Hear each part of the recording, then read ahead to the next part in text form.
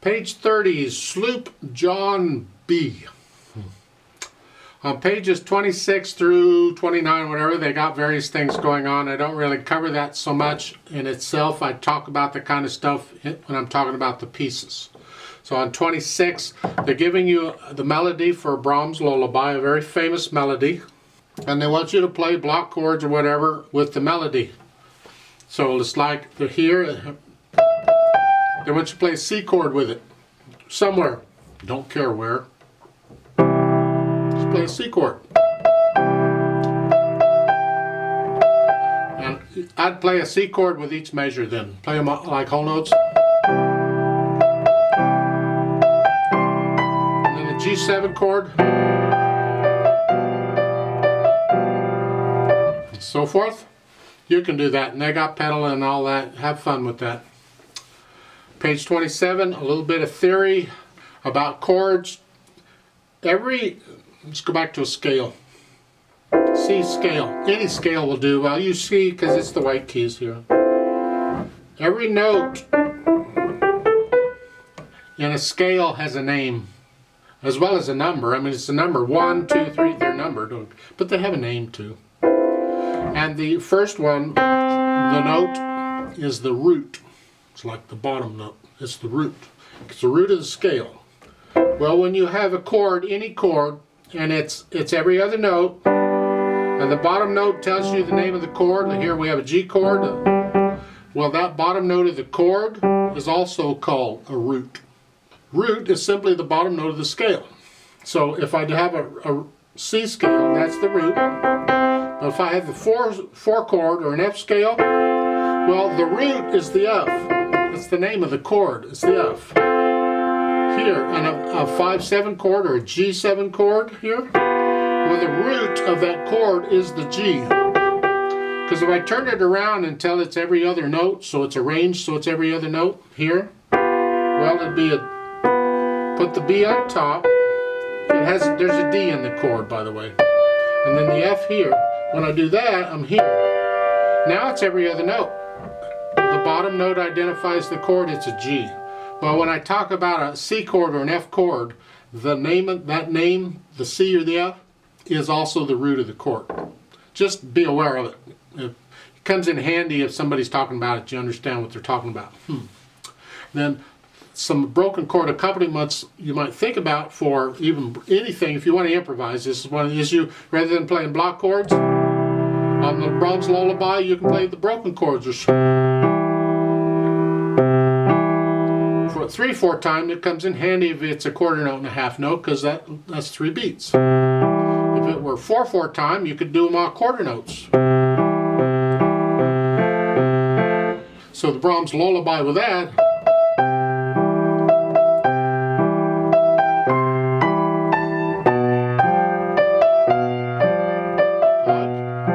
So forth, and that's things you can think about. Then on page 28, they're introducing you to the F major scale. The F major scale has 1 flat. The key of F major has 1 flat, a B flat. All the B's are flatted. So if you haven't, this is the time for you to go to my scale video on F major. If you don't know the scale, learn it 1 octave up and down. Get accustomed to playing it. If you already know the scale, then start doing it 2 octaves up and down. But don't start immediately 2 octaves up and down if you don't know the scale, because it gets confusing. And just take it 1 step at a time. The right hand fingering in an F major scale isn't the same as C major and G major and any of the other scales. Actually, it's completely different. So you just gotta, the left hand's the same fingering, but the right hand's different because of the black key. It's in the way. It's here.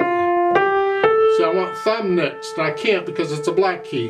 I don't want to do that. So I got to use 4th finger on the black key. And then thumb comes under for the C. Here. Well, when I was young, up all the way through till I got into college and learned to play scales correctly, I really couldn't play an F major scale because of that. I could not do that. But if you'll do the exercises, the technique I explain in the scale video, this will go a long way toward teaching you to play that evenly. you'll learn to play it smoothly and evenly eventually. It's a struggle at first. Take your time with it, but you'll get it eventually. In a few years, whatever, I don't know. Then that brings us up to Sloop John B. 4/4 time, we're in the key of F major, so all the B's are flatted. There's one flat in the key signature.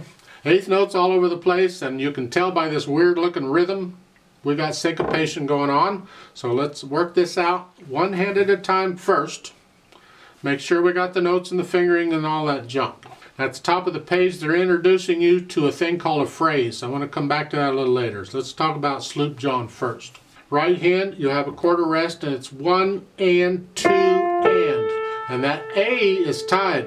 So you're going to hold it. It would be like it were a quarter note. We've had that before. 1 and 2 and 3 and 4 and 1 and 2. And if it really is confusing you here with all these notes, then take out that little tie temporarily and play all those eighth notes. 1 and 2 and 3 and 4 and 1 and. And it's not quite so bad. But once you get a handle on that, then put the tie back in. You simply hang on to the note rather than playing it again. 1 and 2 and 3 and 4 and 1 and. Alright, so that for the most part is the rhythm throughout. Let's go down to measure 5. Its notes are different. 1 and G sharp. Don't forget the B flat. So again, 1 and 2 and 3 and 4 and 1 and 2 and 3. And that's tied. Hang on to it forever or until the next measure. And you do that smart. Overall measure 11. You're ending it here. You have a 1 beat rest to go on. You simply move down to this position. 1 and 2 and 3 and 4 and finally we get a rhythm that makes sense. Well, isn't that nice? And going on, during the rest you move up. 1 and F and B flat together here. That's fine. Going on, measure 16 is 1 and 2 and 3 and 4 and 1 and 2 and 3 and 4 and 1 and 2 and then 3. So measure 18 is 1 and 2 and 3. I talked about this using different fingers on these notes before, and just a good example here. Last measure down there, that mess, that is a G and an A and a C, except you have an 8 VA above it with that dotted line. So the last two measures, rather than here, you're up here. 1 and 2 and 3 and then here. And just use the fingers that are already on the keys. That's fine. Try and get them down at the same time. I can't, but maybe you can. Left hand at the beginning. 1 and 2 and you're done. Huh? 1 and 2 and, oh, isn't this fun?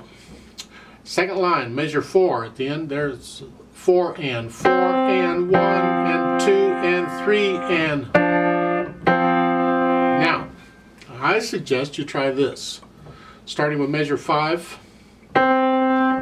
Try using a 5 and 2, unless you have real little hands. Use 5, use 2 on that. So you're saving thumb for the D.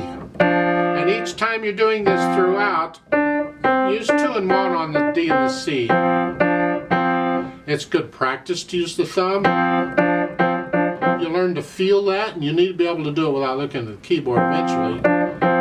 But most of the time in pieces, when you get this kind of a pattern, you're going to use second finger on that one note.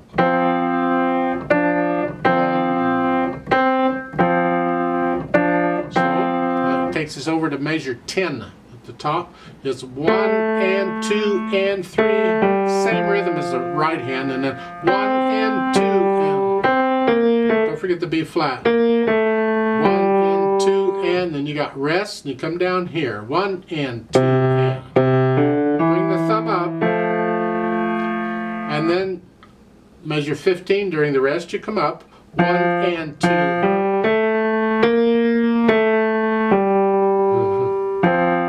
So forth. At the bottom, last measure, that last note, it's an F down here. Alright, big deal. Put the hands together. 1 and 2 and 3 and 4 and. Sounds a little different when you put the hands together, huh? It's just too tempting to, well, to play it for me, let me hear it. And I would play that. And you say, oh, okay, I got it. No, because you didn't read the music. You don't got it if you can't actually read the music and figure it out yourself, as far as I'm concerned. And that's sort of what that is. Let's go down to measure 5. Well, actually, it's the pickup to measure 5. One beat. 1 and 2 and 3 and 4 and 1 and... By the way, that's a G natural there, because that sharp in the previous measure is only good for that measure. I usually miss those and play the wrong note. I may have already, who knows. And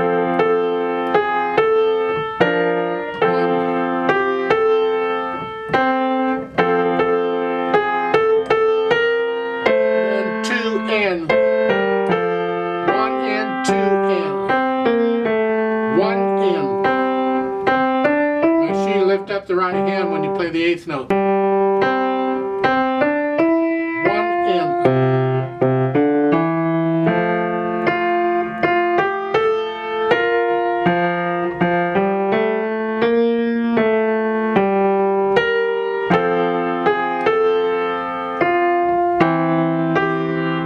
So forth. You work it out, you play the notes and the rhythms at whatever speed you got to go to get it. Eventually you got to get the glitches and the hesitations worked out so the beat is steady. You can go real slow, it's alright, but no hesitations. Then we can add the articulation. Well, articulation, let's go back and talk about this at the top, this phrasing, because that's part of articulation. A phrase is indicated sometimes by that big curved line, like a slur. Sometimes a phrase isn't indicated at all. You hear it. You can usually hear a musical sentence. See, we talk in sentences. Well, music a lot of times is played in sentences. Most of the time it's played in sentences. And you can hear these sentences. They're phrases. Generally, we'll lift up a little silence between the phrases, like taking a breath or so forth. And the technique on piano is the same as slurs. You simply lift up. It's a very gentle motion. Big deal. It's just a little bit, not a lot. So here, your phrase starts pick up to measure 5. You see the curved line? Now here they're using the curved line to mark the phrases for you. That helps a little. If they didn't have them, you can usually follow the words. And you follow the sentences or the commas or semicolons or whatever in the words. And that can tell you where the phrases are also. I'll give you a hint. It doesn't always line up, but many times it does. But we're starting here, connect it. That ends it. And then you lift up. It's like taking a breath in the right hand. The left hand, play it as connected as you can. Lift up. And then up. Lift up.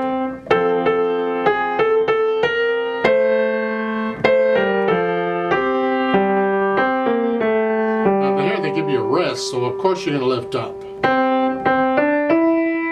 See, each one of these is sort of a sentence, and it can be a long sentence or a short sentence or whatever, but that's the idea with phrasing. So we add in these phrasing or the slurs, the connecting and lifting up and all that fun stuff. I don't see any staccatos or accents or any of that, so that's fine. Then we do the dynamics. Moderately soft at the beginning. This is introduction, and it's both hands. It's got to sound like one hand played the whole thing. And moderately soft. Whatever you think sort of soft is. The second measure, come up to sort of loud, just a little bit. Third measure, go back down to moderately soft. Then the melody is moderately loud, everything else is soft. The last note in measure 4 is melody. It's got a word with it, it's got to be melody. And then the melody goes to the right hand. So it sounds... So the left hand has to be and then soft. Can you do that?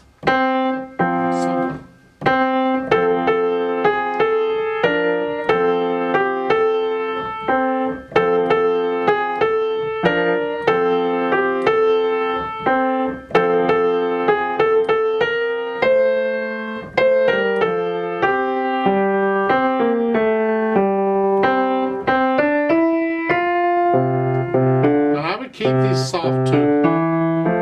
And then measure 14, you go up to loud. Now you're loud, so it's here.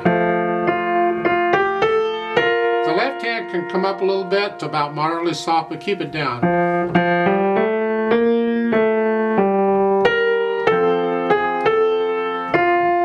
Then measure 18, go down to moderately soft, moderately soft. The left hand's soft. Then on measure 20, it's both hands the same. It's like it was at the beginning, the intro. This is like a coda. Actually, it is a coda. They just didn't label it as a coda. See, it doesn't have to be labeled as a coda. It's still a coda. The point is, the first 3 measures or so at the beginning, 4 measures, are introduction. The song doesn't start until the pickup to measure 5. That's the song. And then on page 31, the song ends with the whole note on measure 19. The song's over right there. You could have quit right there. Whatever. You could have stopped there. But this other little tag at the end is a coda. And it's just, it is moderately soft. Go up to moderately loud. Slow down. Go down soft. And slow down. No? That's just an afterthought. It's important to recognize these things because when it comes to interpreting the music, you need to understand, is this introduction, is this coda, is this part of the piece? Because it can affect how you interpret the music, how you feel it. This is something that takes some time to get, so I'm just kind of spewing it at you now, but we'll spew it at you a lot more as time goes on. Just keep it in mind. And the speed, a bright rock. Moderately bright is a moderately bright rock. Okay. I don't feel moderately bright or rocky today, but it's okay. If you were going to sing it, how fast? However fast you sing it, it's close enough. I'm not going to sing it, but you can sing it if you want. I don't care. I can't hear you.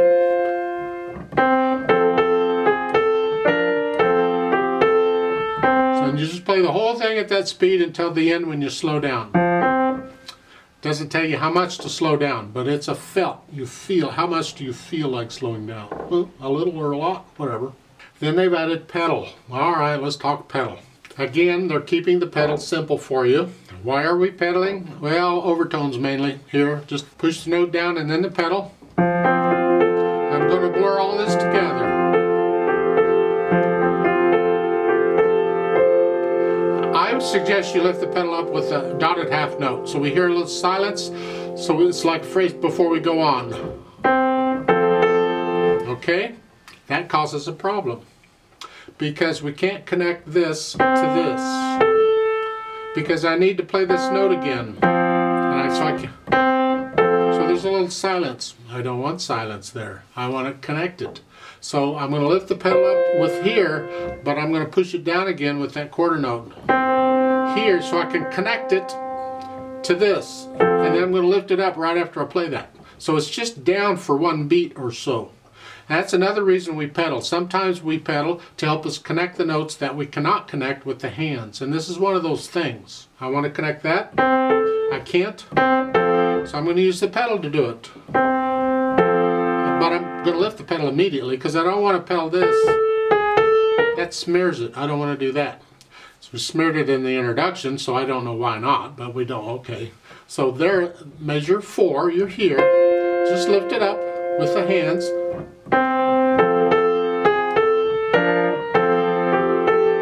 But for some reason they want this pedaled.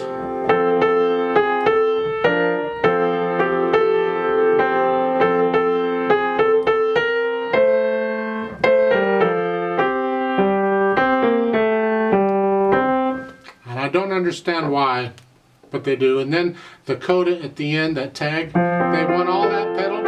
It makes sense if you pedal at the beginning, so they sound the same, sort of. So if you chose not to pedal at the beginning, then don't pedal at the end either. I don't care for the pedal at the beginning.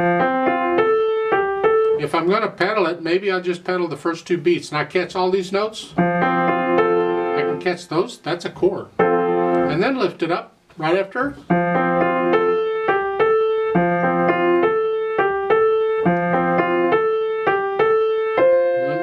second pedal. And I wouldn't pedal measure 6 at all. I don't understand why they want measure 6 pedaled or measure 8 pedaled. I don't think you should pedal those.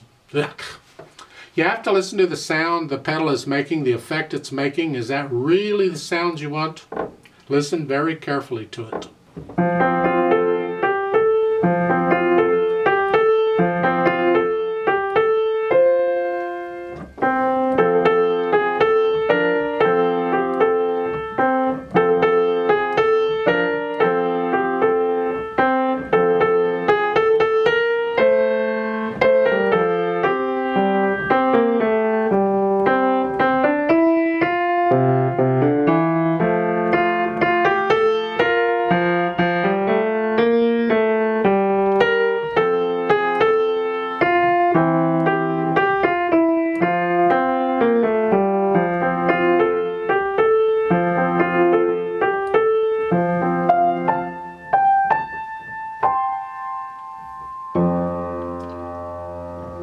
I'd like to play this with you very slowly to check the notes and the rhythms. I'm going to leave out the pedal. You can do the pedaling if you want to. I can hear it better without the pedal, and I need you to hear the notes. So I'll give us 4 counts, and let's do it together. 1, 2, ready and go, and 1 and 2 and 3 and 4 and 3 and 4 and 1, 2, 3. 1 and 2 and 3 and 1 and 2, 3 and 1 and 2, 1 and 2 and 3 and 1 and 2 and 1 and 2 and